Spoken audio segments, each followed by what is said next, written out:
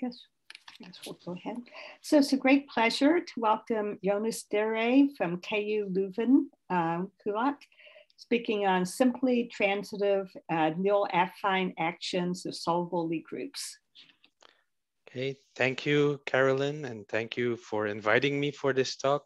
So when I was invited, I was asked like a topic on group actions is greatly appreciated. And so I decided to talk about actions of groups on groups. So I hope that fits in what you wanted to hear. And well, let me maybe start with telling that the new results that I will talk about are all joined with Marcos Origlia, who is also listening to this talk and can probably correct me if I say anything stupid. And so what I will do, I will start by giving a bit of motivation why this problem is important and giving some background.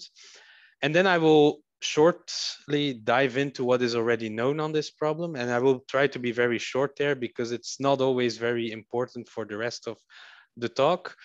And then I will give two constructions that will be needed to discuss the main results on these simply transitive actions. And I will try to illustrate how these results can be used in low dimensions, so you get a feeling on how they can be applied.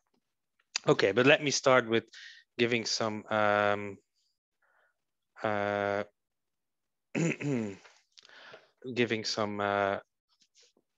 motivation. Okay, so let me start by giving the definition of a homogeneous space, which I guess is familiar for all of you. So a homogeneous space is a manifold where you have some action of a Lie group, which is transitive. And so action just means that you have a map from the product satisfying some additional properties. And you want this map to be smooth. And transitive just means that from any point in your space, you can go to any other point in your space via this action. And usually you're not just interested in actions, in all actions, but you want to add some additional properties on the maps, the maps that are induced by a group element. For example, if your space is a Riemannian manifold, you might want these maps to be isometries, or maybe some other geometric information that you want to be preserved. And that will be the point that we come to. And as I said already in this talk, we will always assume that the space on which we act, the homogeneous space, is itself a Lie group. And we will assume that the action is simple. So it means that the stabilizers of any element are trivial. So it means that if an element fixes some element of your space X, then it must be trivial. And so in particular, there's always a unique way to go from one point to another in your space. And in this setting, well, usually you're interested in the space X and you want to know how the action of G implies something about the space X, but we'll take a slightly different point of view in this talk. We will fix the space X and we will try to study what are the possibilities for the action of G on that fixed space X, like which G are possible, and possibly in relation to what type of structure you want to preserve. Okay, this is all very vague at this moment, so let's make this a bit more exact by giving a classical example. You could take the easiest Lie group you can imagine, the abelian Lie group. You can equip it with Euclidean metric, and you could wonder which Lie groups have a simply transitive action by isometries on Euclidean space. And okay, this is a very classical result as well. Okay, yeah, maybe first a remark that since we have a simply transitive action, the space G and the space H are homeomorphic. And so, yeah, in particular, it's simply connected. And we don't really, I mean, we can just restrict our attention to studying the corresponding Lie algebra because our spaces are nice. And so we can wonder how the Lie algebra of G looks like. And then Milnor showed in 76 already that it has a very specific form, namely your Lie algebra has to be of the form you have an abelian ideal, you have an abelian subalgebra, together they give you the whole Lie algebra, and the action is by skew symmetric matrices. And so the Lie group G is very specific. It's two-step solvable, it's unimodular, so it's a very rigid structure you get there. And well, you could try to generalize this result by, for example, replacing the isometries by a slightly bigger group, like the affine transformations. And you can ask the similar question, what can you say about Lie groups that have a simply transitive action by affine transformations? And again, we can make somehow a similar remark as before, that we know something about the structure of G in any case. Namely, the affine group, it can be considered as a subgroup of GLRn plus 1 by the standard map that you probably know. So this group, this Lie group G, is a linear Lie group. And so since it is homeomorphic to Rn, it must be solvable. This is a classical result in Lie groups that, I mean, you already know that your Lie group must be solvable. And so from now on, we will just work with Lie groups that are both solvable and simply connected, because that's imposed by the question we ask ourselves. And so a first step in studying this problem was again made by Milnor, who showed if you remove the transitive assumption, so you only want simple actions, then every solvable Lie group can occur. So there's no condition anymore on the Lie groups that can occur if it's not transitive. And so a follow-up question that he asked himself was, I mean, this result, the proof really, it gives you an action that is nowhere close to being transitive. But there were like no examples that did not have a simply transitive action. And so there was a question, maybe every solvable Lie group has an action of this form on Rn. And the motivation was because this problem is related to what is called affinely flat manifolds. And I will not discuss too much about it. I will make a small remark on the next slide about these. But let me maybe first mention that the answer is no. There exist solvable Lie groups that do not have an action like this, even nilpotent Lie groups that do not have an action like this. And the first example was by Yves Benoit in 92. He gave an example in dimension 11. And then Boerde and Grunewald, a few days later, gave a family of examples in dimension 10. And in fact, later, Boerde showed that on dimension lower than 10, and in the nilpotent case still, that all nilpotent Lie groups have an action like this. So the example in dimension 10 is really minimal. And the idea of these examples was that, if I go back to my previous slide, that the Lie group that they constructed did not have a faithful representation into GLRn plus 1. So it was impossible for them to have a simply transitive action like mentioned here on the slide. Okay, so to come back to these affinely flat manifolds, just not because it's important for this talk, so it's a bit of a side remark, but I think it's important that people still remember this conjecture that I want to mention. So if you ask the similar question, or you want to study the similar question for discrete groups, and so for discrete groups, of course, you do not have any more simply transitive, but then naturally this is translated to properly discontinuous and co-compacts. Well, you could wonder which groups have such an action which is simply properly discontinuous and co-compact. And there's a famous conjecture by Auslander that such a group has to be virtually solvable. Okay, so the corresponding question for Lie groups is, of course, is already answered, because we already mentioned that the group has to be solvable there. But for discrete groups, this problem is a lot harder. And then maybe it's good to mention that for the other direction, that the examples that I mentioned before also give an example of a discrete group that does not have an action on Rn. So again, even as the Auslander conjecture is true, you cannot find every, virtually solvable, of course not, but also not every virtually polycyclic group. So they even find a nilpotent group that do not have an affine action. And on the other hand, this condition of being co-compact is really needed in the Auslander conjecture, because Margulis constructed a free group that acts properly discontinuous on R3 with affine transformation. So, okay, not too important for the remainder of the talk, but I like to mention this conjecture every now and then, because it's still widely open.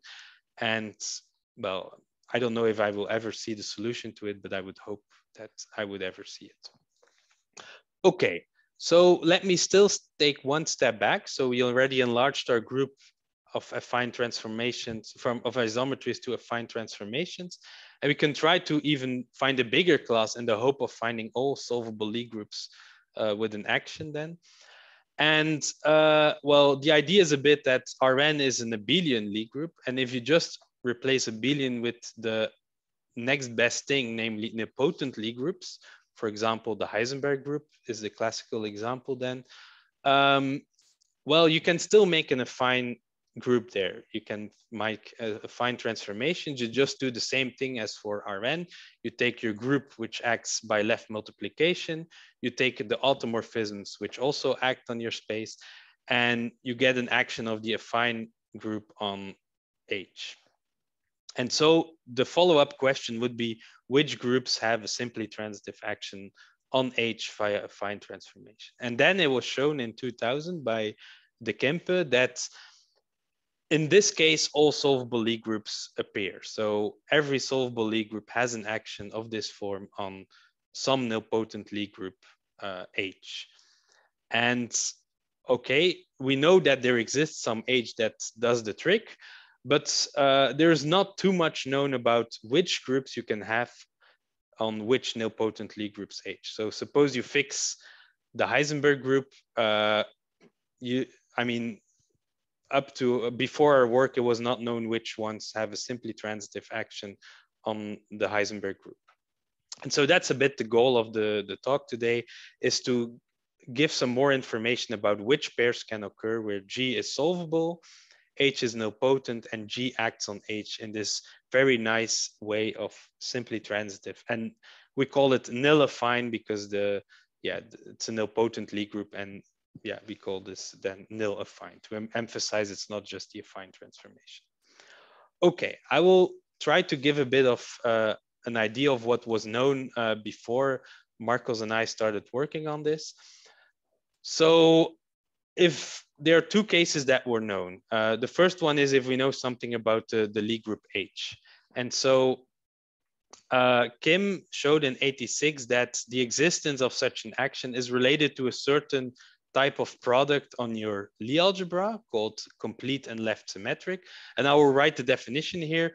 Do not worry too much about this definition. I will not use it after this slide, but I just wanted to mention at least once this definition. So you can relate the existence of such an action to a certain algebraic structure, a product where the product satisfies that the commutator coming from this product is exactly your Lie bracket, and some other condition which might look strange at first sight. And then complete is a condition on some map that has to be bijective. So it's the identity map plus right multiplication has to be bijective for every element in your group. Okay, so don't worry too much about this. We will not use it later on. But I do want to mention something about the proof. In fact, what was already known before was that such an action corresponds to having a flat torsion-free affine connection on your Lie group G. And then, I mean, the definition of this product here is just the derivative that's, well, you apply this connection to X and Y. And so what you can see then, and then this definition becomes less mysterious, I guess, is that this first condition corresponds to the connection being torsion-free. And the second one corresponds to... Jonas? Sorry? Jonas? Yes? May I ask you something? Yes? Do you need G to be simply connected for this theorem? Yes. Yes. I mean, G will always be simply connected because of being homeomorphic to Rn in this case. Okay, thanks. Yeah, so, I mean, by the fact that you go to the Lie algebra and you state the problem on the Lie algebra itself, of course, there could be many groups having the same Lie algebra. So of all these groups, you select the one that is simply connected, and that's the one that has the simply transitive action. Okay, and then the second condition then corresponds to the curve. I mean, that's what you see here. And let me see how it's written here. Yeah, this is the curvature tensor written a bit. I mean, if you put this on the other side, that's the curvature tensor that appears there. So maybe that makes this definition less mysterious if you put it this way. But in any case, it seems maybe a bit technical to introduce this product, but in fact, it's very useful because once you have a product, you can do more algebraic things, you can study ideals, and in this way, it was possible to find all possibilities up to dimension 4 when H is abelian. And in fact, this is also what Burde used to show that up to dimension 9, all nilpotent Lie algebras have this complete left symmetric product. Okay, so that was one case that is known. If H is abelian, then there's a second situation that was known whether when you start with the nilpotent Lie group. And so then the theorem uses the induced map on the Lie algebras. And then you have a map going from G to, I mean, the Lie algebra of the affine group is just H semi-direct the derivations. You get the two components, T and D. And you can determine with these maps exactly when the action is simply transitive. Namely, T has to be a bijection. So it's a linear map and you want it to be a bijection. And dx should be nilpotent for all x. And I will come back to this proof in a bit later. But so remember this statement, we will use it later on, this statement.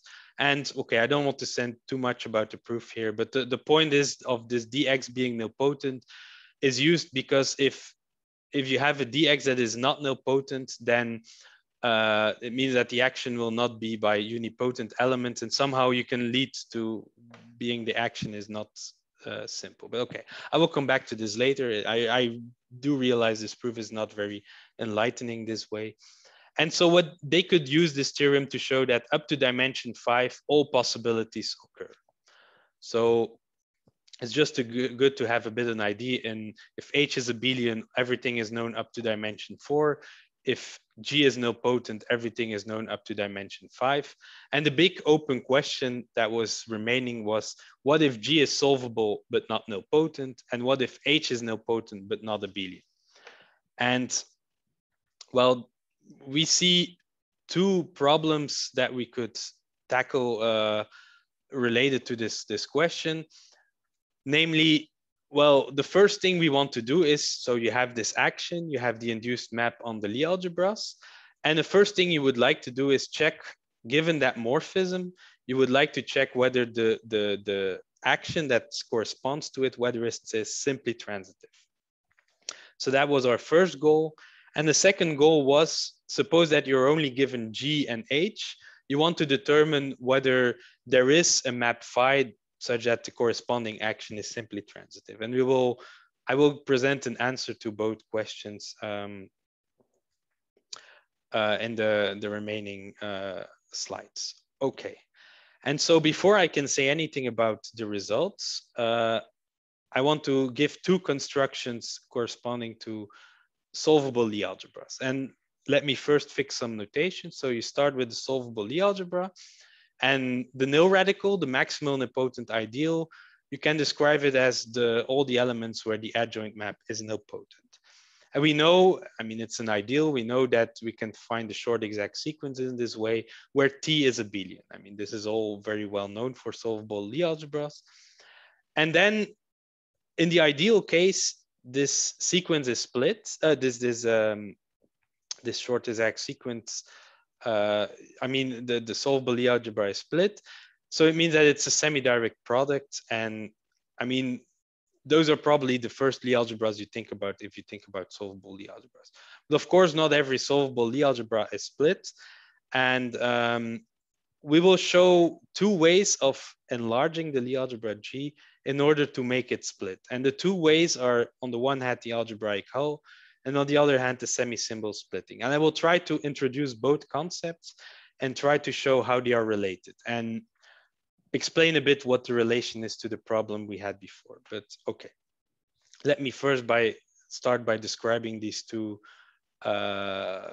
constructions. So the first is the algebraic hull. And before I can say anything about it, I should describe what an algebraic Lie algebra is. And well, in short, algebraic Lie algebras are the Lie algebras that correspond to linear algebraic groups. So first I should explain what the linear algebraic group is. And I will only introduce linear algebraic groups over the reals. And so what is it? It's a subgroup of GL and R where the subgroup is given by the zero set of a finite number of polynomials. And okay, maybe it's better that I just give a few examples and you know exactly what I mean.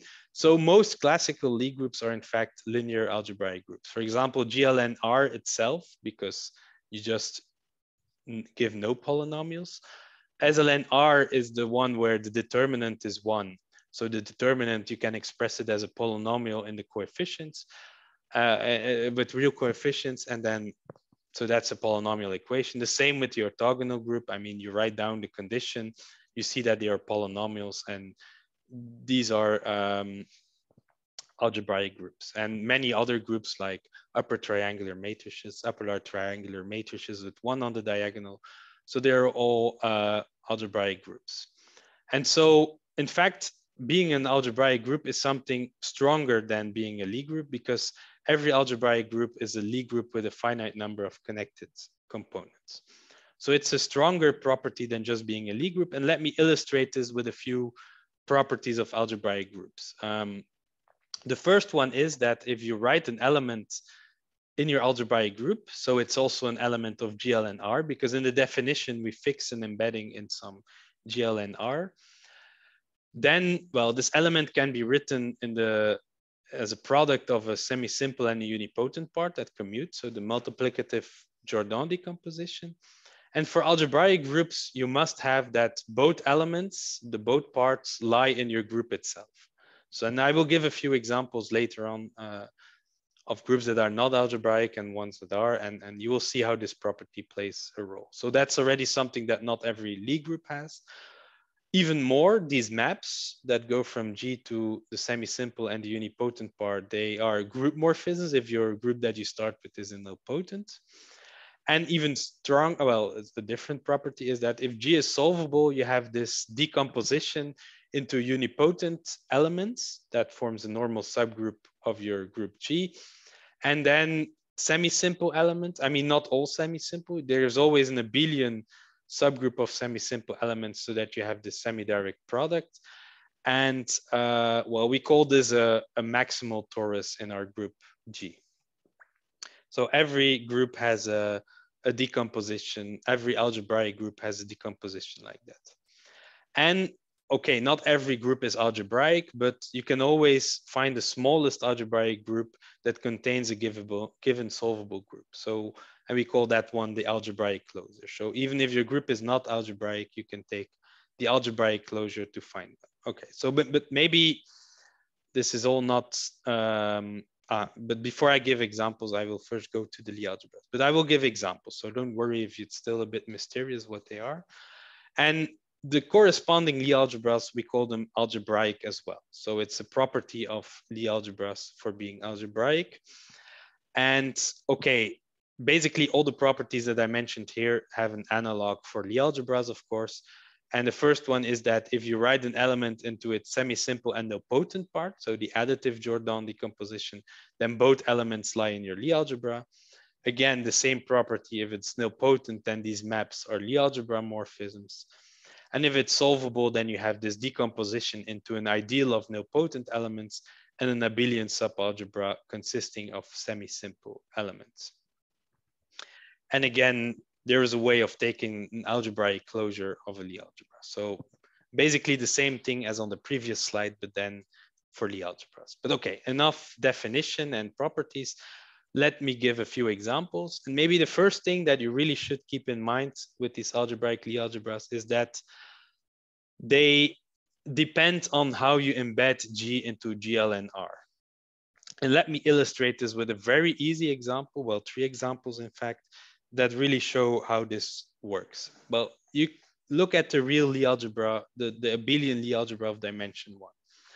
Well, there are a few ways you can embed it. You can embed it in the natural way, just one-dimensional into GL1R. And then your Lie algebra consists only of semi-simple elements. There's a second way you can do it, you can embed it as nilpotent elements. Then you need an extra dimension, but then you just put an X on the top right place. And that's the same Lie algebra, but as a algebraic Lie algebra, they are very different because this one consists of semi-simple elements, this one of nilpotent elements. But of course, just as Lie algebras, they are isomorphic. And this somehow illustrates that this embedding is important. And there's even a third way you can do it. You can combine both. You can put an X above the diagonal and X on the diagonal. And then you get an element of a three-dimensional matrix. And in fact, this one is not algebraic for the very simple reason that, this element, you can, it has a nilpotent part, it has a semi-simple part, and you can decompose it. And so this dimension will increase to 2. Okay, so just to emphasize this embedding, that it plays a role. Okay, a second thing that could go wrong for not being, the thing that could go wrong for not being an algebraic Lie algebra is what I said, that it does not contain its nilpotent and semi-simple parts. And so let me do is with the two-dimensional solvable non-abelian Lie algebra, you can embed it into GL, 3R here, I wrote N. And you can decompose every element. You see that if X is non-zero, then this is the nilpotent part, this is the semi-simple part. And so both of them have to lie in your Lie algebra. And so if it's in the algebraic closure. And so if you take the algebraic closure, it should contain these elements. So it should contain these elements. And in fact, you can show that this one is algebraic. So this is the algebraic closure. Okay, if X is 0, then, you have 0, 0, and a Y here, then this element is just equal. It's a nilpotent element then. Okay, I will use this example later on, but I will recall it then. That's why I want to introduce it here. But so that's one thing that can happen. If you take the algebraic closure, you can get extra elements because of the semi-simple and nilpotent parts. Okay, there's a second thing that can happen if you take algebraic closures. It's, and I illustrated with an example. So you take this Lie algebra into GL3R. So as a Lie algebra, it's isomorphic to this one, but we take this embedding. And so what happens now, if alpha is a rational number, then this one is algebraic. I'm not proving this, but maybe the easiest to see is if alpha is an integer, then in the corresponding Lie group, then this is saying, this is n times this element. And so you can express it as a polynomial, because it means that this one to the power n is equal to this one. And so that's like a polynomial. But from the moment that this is no longer a rational number, then this relation in the group will not be a polynomial. It will use an exponential. And so then this algebraic, hull, closure here, but it will also be the algebraic hull, but I have not introduced that yet. Then this one, I made a mistake here. This R should not be there, but the point is that this D splits into 2 parts, because you can never make this an algebraic relation, and you get 2 dimensions and the semi-simple part. Okay. Even if you didn't get this example entirely, and also because this R should not be there, know that there are ways to compute this algebraic closure, but know that things can get a bit ugly in this way, that somehow the semi-simple part can fall apart in many parts, and okay, this is not always easy to compute, although you can do it. And then maybe a final example that we will use a lot from now on. If H is a nilpotent Lie group, then H has a structure of an algebraic group, of a unipotent algebraic group. Namely, you can always embed it as a subgroup of the unipotent group. And in this way, it will be a unipotent algebraic group. I'm not showing this exactly here, but know that this is true, and it's unique, this way of doing it. And what does this imply? It implies that, so the affine group, which is the semi-direct product, so you have an algebraic group here. The automorphism group of H is also an algebraic group, because It's actually the same as automorphisms of your Lie algebra. And you can check that the condition of being a Lie algebra automorphism is an algebraic condition. Well, so this group is a linear algebraic group where H is unipotent inside. And so in particular, the Lie algebra matching with it is also an algebraic Lie algebra. And this is the main example that we will use from now on. And it means that for subalgebras of this one, you can also define the algebraic closure, because this one is already algebraic. You can define algebraic closures. And this is what we will use later on. And so if you have a simply transitive action, because we're still interested in simply transitive actions, then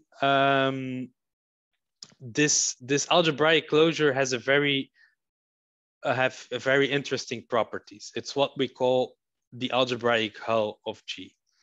And okay, I gave the definition here. I will explain it a bit. So, but the theorem that states here that this is really a very special algebraic closure of G. It has a unique properties defining it. So this algebraic hull is really unique of your Lie algebra.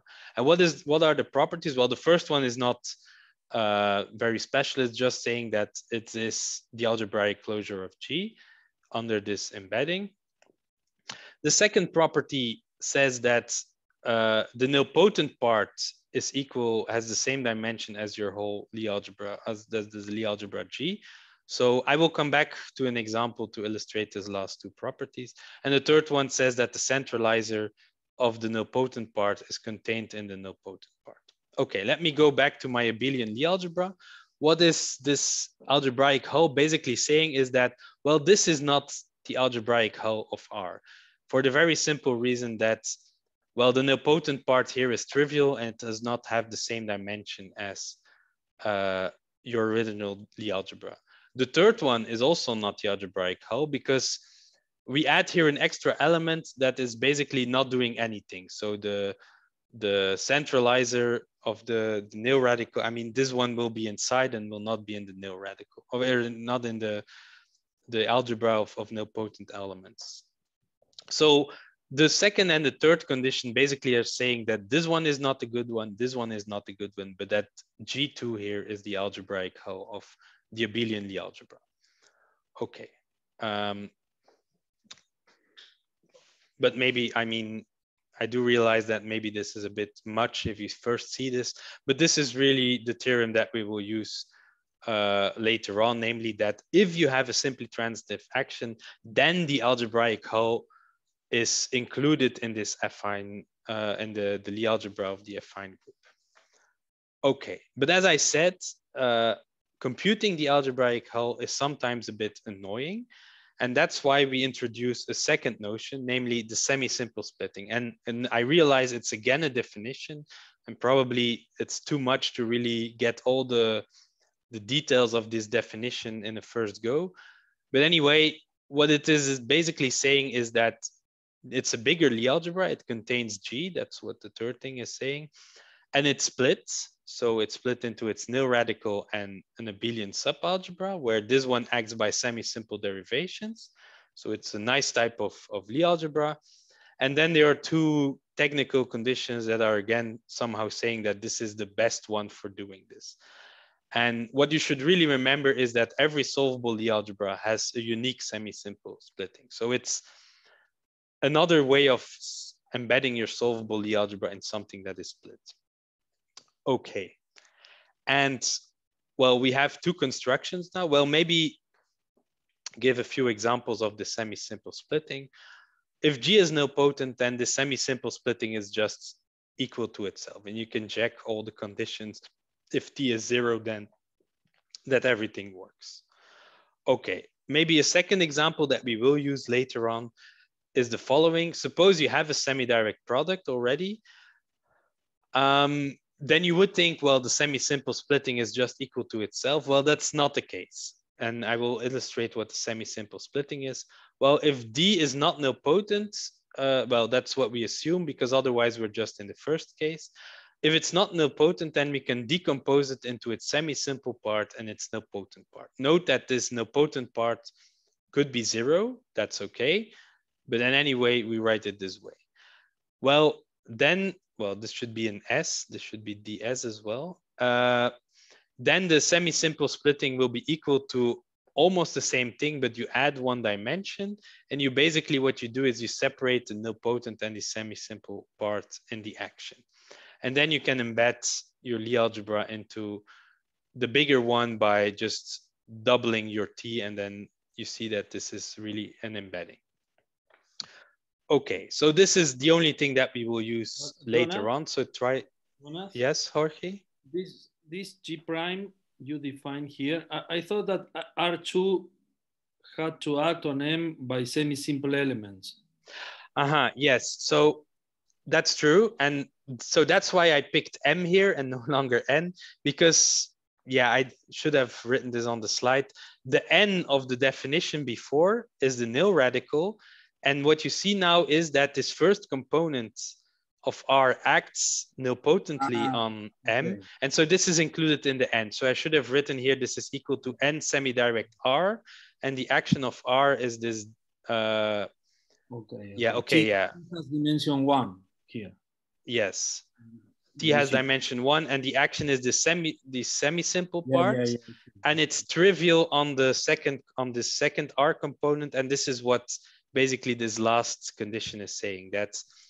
So the nil radical is the nil radical of your, well, that's what this will be. This is this M plus the centralizer of T, and T, I mean, because this is R2, these two guys commute. This is basically adding this extra component. Perfect. Okay.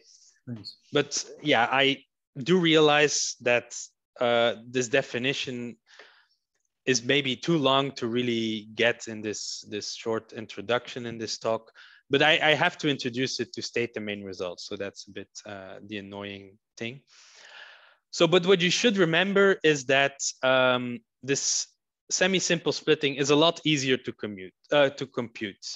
And so I've written here the way of constructing it, but I think I should really avoid going into these details. But there's a way of really making explicit this semi-simple splitting. You can really compute it giving your Lie algebra. And in fact, in almost the same way, you can also construct the algebraic hull of G. And so what is really important for the rest of this talk is that the algebraic hull and the semi-simple splitting are strongly related in the sense that the semi-simple splitting is a part of the algebraic hull. And basically the only difference is this, well, this should be at S of G, is that the difference is that for getting the algebraic hull, you really have to take the algebraic closure of T, but nothing changes in this N. So this N, or how we write it here, this set of nilpotent elements, this nil radical of your semi-simple splitting, that's the same for both of them. And so we call it the nil shadow of your solvable Lie algebra. So it's a nil radical of the semi-simple splitting. It's also the nil radical of the algebraic hull.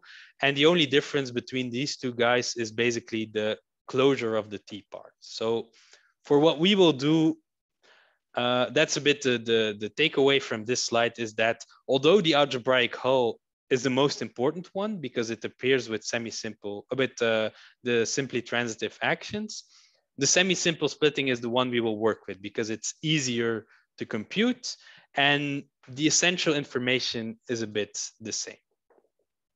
Okay, Jonas, but so Jonas, yes, I thought that U of H sometimes is not the nil radical of H, or well, it is for the algebraic hull.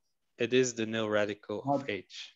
What if you have an element in T acting as 0? Yeah, so that's why I say, so it's the algebraic hull, not just the algebraic closure. In the algebraic hull, you avoid this with the third condition. So there's no trivial elements. Yeah, but I do realize that maybe all these definitions are a bit much and so it's easy to get confused. But yeah, it is the nil radical of both G prime and of the algebraic. Okay, let me try to, because I only have 10 minutes left, to give an idea of the main results. And I want to end certainly with the applications, but because as technical as it may seem, I want to illustrate how easy things are to compute once you know everything. Okay, so I will go a bit quick over this part, and the proofs are in any case are very short. I only give an idea here. From now on, just to simplify notations, I will identify G with its image under the action. Because if it's not injective, then the action is not simple for sure. So this is an injective map, and I can hope to, well, you can never hope for it to be simply transitive. So we will make this identification just to simplify notation. Okay. What we really need to know is, well, if you have an action of G, you also have the action of the algebraic closure, because it also lies in here. And what is crucial is that this torus part will always fix an element in H. So this T, elements in this T can never lead to a simple action. And well, the proof is very simple of this lemma, but I will not mention anything about it. And so in particular, what it implies, and this is what was used before already, is that if G acts simply transitive, then this unipotent part must also act simply transitive. And the reason is, well, the transitivity is more or less clear. That's because this T will fix an element. And so if you want it to be transitive, it has to come from the first part. And the simpleness is because of some dimension argument. But okay, this was a crucial fact in the previous results, that going from G to U of G bar is, I mean, simply transitive goes to simply transitive. Oh, I did not want to go to the very end. I wanted to go to the next slides. Sorry. Okay, that's what we here. And what Marcos and I proved was that the other way around also works, at least if you assume that the dimensions are equal. And of course, this is a very mild assumption, because if you want a simply transitive action, these dimensions have to be equal. So we do have to write it here, but know that in practice, this is like immediate. So we really have the converse of this statement. And I will not really go into the proof. It uses the dimension a bit in an essential way, but it really helps to compute or to show that a given action is simply transitive. Because what we can do now is, suppose you have an action and you have the induced map on the Lie algebras.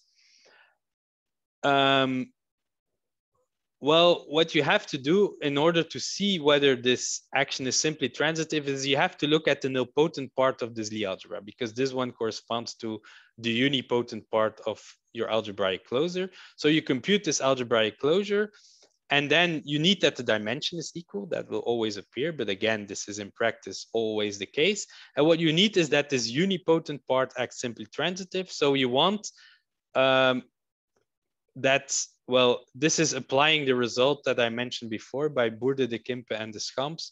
You want that this T map is a bijection, and this is exactly the T map, so projecting on the H.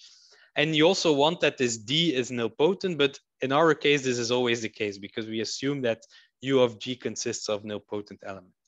So it's something you can easily check. You just compute this U of G, and then you take the projection and you see if it's a bijection or not, to see if it's simply transitive. And yes, when you say bijection, it's an isomorphism. Yeah, it's an isomorphism, because they have the same dimension. So it's an isomorphism of, I mean, not of Lie algebras, but of vector spaces, because it's not the Lie algebra morphism, because you have, I mean, it's a linear map, but I mean, you still have this action of the derivations on it. Yeah, okay. So U of G and H do not have to be isomorphic, and I will give examples there. As Lie algebras, no. Okay, and there's a good way, but I look at the time and I should really skip this. I mean, this seems like, oh, you have to compute this guy, and this seems very hard, but in fact, we give a way of doing this in practice to do. But okay, the most important theorem is maybe giving G and H to see whether there is a simply transitive action. And we show that is equivalent to the embedding of the semisimple splitting into the affine transformations, such that the N part embeds as nilpotent elements, the T part embeds as semisimple elements. And again, this map, well, which is also noted as T, but it's a different T, the map that I mentioned before is a bijection. And the reason that this theorem works, I mean, and there's something extra in this theorem, if such an action exists, you can even assume that this T lies in the derivations of H.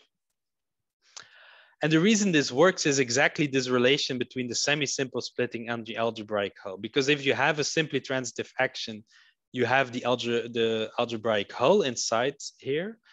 And so if you have the algebraic hull inside here, you also have the semi-simple splitting. That's what I try to explain a bit in these constructions. For the other direction, I mean, you embed the semi-simple splitting and you can show that the algebraic closure is the algebraic hull. So this proof, once you have all the things before, is not too hard. But okay, what I really want to come to, and I still have 5 minutes, more or less, to finish this, is to show how this works in practice, because I've given many definitions and somehow sketched how the theorems work, but you want to see how this works in practice, I assume. So let's look at dimension 3, which was not known before we started working on this. So I've listed here all solvable Lie algebras in dimension 3. So you have the abelian one, you have H3, and then 3 other guys, where 2 are families. And well, we want to focus on actions of non-nilpotent ones. So the last 3 on non-abelian ones. So on the second one, basically on the Heisenberg one. And what I will show, and you will see once you have the results before, that this theorem is not hard at all. It sounds like a lot of computations, but in fact it's not. That the only options are this one with parameters plus or minus 1, and this one with parameter 0.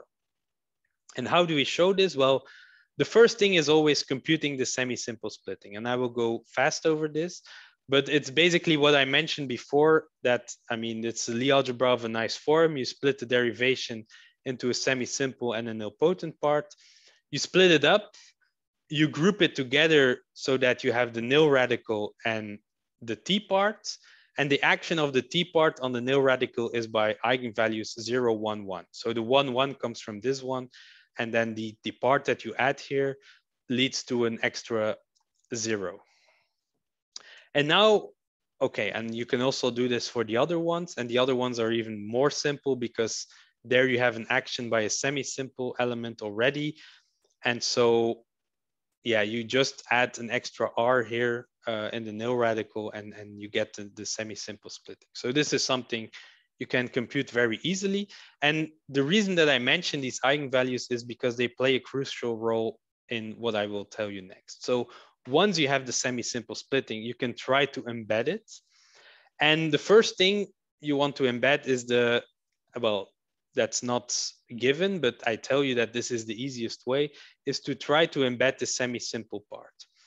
And a small lemma which plays a crucial role in determining whether this is possible or not is the following. Well, you have actually 2 kinds of eigenvalue for T. On the one hand, T acts on N, on this nil radical of the semi-simple splitting. And on the other hand, T can be seen as a subset of the derivations of H. So we have 2 types of eigenvalues. On the one hand, eigenvalues for this adjoint representation on N, and on the other hand, eigenvalues in H. And it's very easy to show that these eigenvalues correspond. So in order to see whether you can embed these guys into the derivations of H, you can just look at the eigenvalues. And the eigenvalues for the Heisenberg algebra, they come in a very specific form. You have 2 possibly complex eigenvalues, and the third one is then the sum of the 2, and that one has to be real. And in fact, this way you can really show that the parameters that I mentioned before are the only possible ones, because, let me go here. You need for the first one that, I mean, the sum of 2 of them should be the third one. So either 0 plus 1 is 1, that's parameter 1. Either 0 plus lambda has to be 1, then again, you get lambda equal to 1. Or either you have that 1 plus lambda is 0, and then you have parameter minus lambda. So that's the first one. And the same here. I mean, these are the 2 non-real ones. So the sum of them should be 0, and this is only possible is lambda is 0. So the condition on the parameters here really follows from the eigenvalues already. So Jonas, Yes. Jonas? So are you getting precisely those G such that G prime is equal to G? Semi-simple splitting is the same as the Lie algebra in this classification? No, no. Because, I mean, I guess you mean whether the nil radical is equal to the H? That's what you mean? No. No, or no, what? that G prime is equal to G. G prime equal to G. That means that the Lie algebra is nilpotent then. No, the Because semi-simple splitting is the same as the Lie algebra. yes, I think that means that the Lie algebra is nilpotent. Because if it's not nilpotent, then the semi-simple splitting will be bigger. But not if already you have semi-simple elements acting. Right? Yeah, but even then, you see that, where is it here? I mean, these Lie algebras were 3-dimensional and the semi-simple splitting is 4-dimensional. So from the moment that your Lie algebra is not nilpotent, then the dimension of your semi-simple splitting is bigger. Okay, but you are getting precisely those where the abelian part is acting in a semi-simple way already, right? No, because this one also acts on H3. So this is also one of the 3 options. Lambda is 1 or -1. This is... Yeah, but this third one here, this one acts not semi-simple, but it has a semi-simple and nilpotent part. Okay. But they are like algebraic or something. Yeah, but I don't think there's really something you can say about their structure that easily, or at least not that I know of. I think. Okay. No, I don't. Yeah, I will give a list in dimension 4, and you'll see that many weird things can happen there. Okay, so once you've embedded the semi-simple part, what remains is to embed the nil shadow. And once you have the semi-simple parts, again, I don't explain this, but know that it's kind of easy to embed the nil shadow. Okay, and for this first one, this is really trivial because the nil shadow is already H3 and you can just take the inclusion map. And this leads to the following theorem that if the nil shadow is equal to the group you want to act on, then you always have a simply transitive action. And in fact, this gives a new proof of, although I'm not saying this is new, but the way we do it here is new, that every solvable Lie group has at least one action on a nilpotent Lie group, namely the one corresponding with its nil shadow. And the other 2 are more interesting, and I give here the maps. And okay, it seems like that you have to find these maps, but know that once you have the structure of the derivations of the eigenvalues, that it's very easy to find these maps. And just to end the talk, you can do the same in dimension 4. Things get a lot more complicated. Well, not more complicated. The computations are actually more or less similar, but of course there are a lot more possibilities. And I just listed the nilpotent ones here. And then on this slide, I mentioned the solvable ones. And for each solvable one, we mention on which one of the 2 nilpotent one it acts, or if there are conditions on the parameters.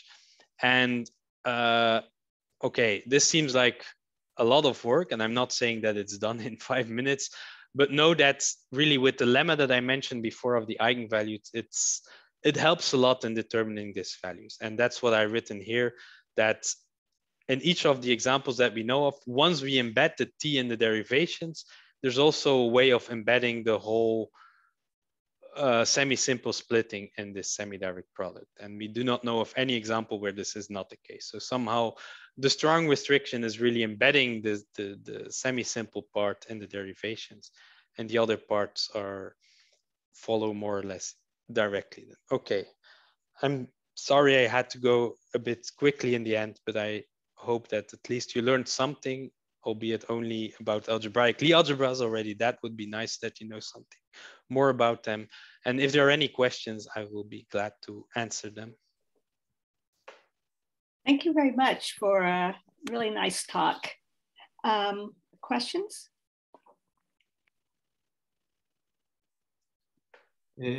Yes, if nobody, I can ask again.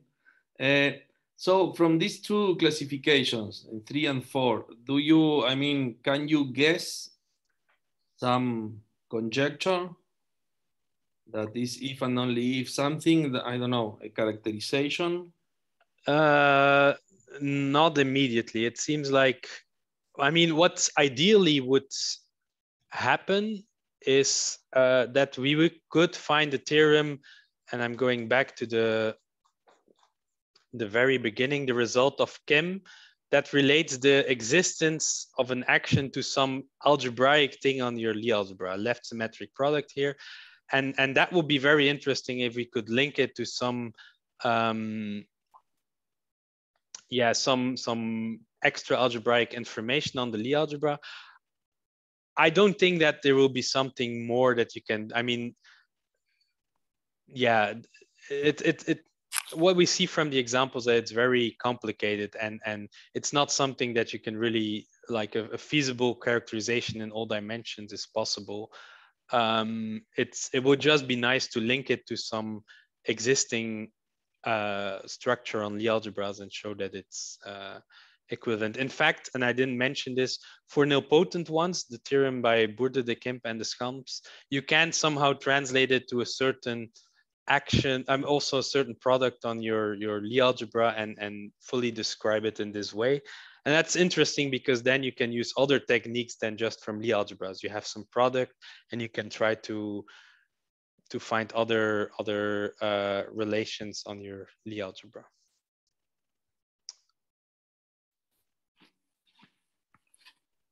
Other questions? I was wondering if you could, I kind of missed the definition of nil shadow a little bit. I was wondering if you could go yes. back to that. So the nil shadow, you can see it in two ways, and it's related to this these two constructions. Let me go. Yeah, it was here on the bottom, and maybe I went a bit too fast there. Oh, okay. But it's the nil radical of both the semi-simple splitting and of the algebraic whole, and they are the same. Oh, okay. So it's yeah. It's so a nil. Oh, go ahead. It's a nilpotent Lie algebra of the same dimension as G that somehow takes into account all the. So you have the action on G on itself by the adjoint representation. Oh, let me go back. And it somehow glues all the nilpotent parts together to see what is really the nilpotent part of your Lie algebra. And then the other parts, the T part, is then all the semi-simple parts together. So somehow it incorporates all the nilpotent elements of the adjoint representation.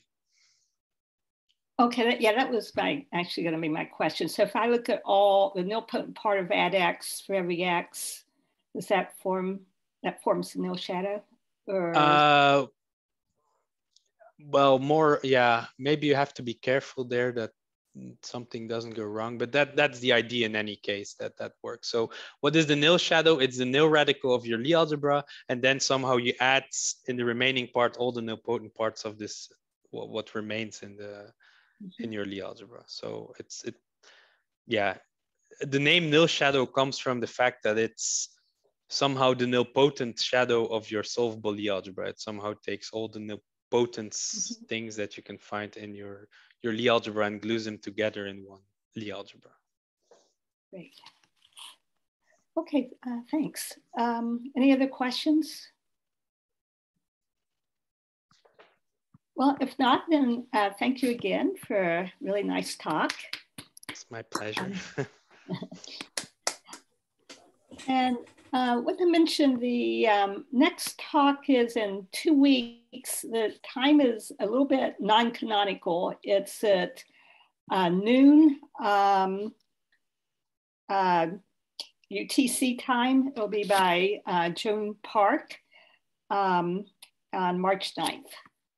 So thank you. I'll stop the recording.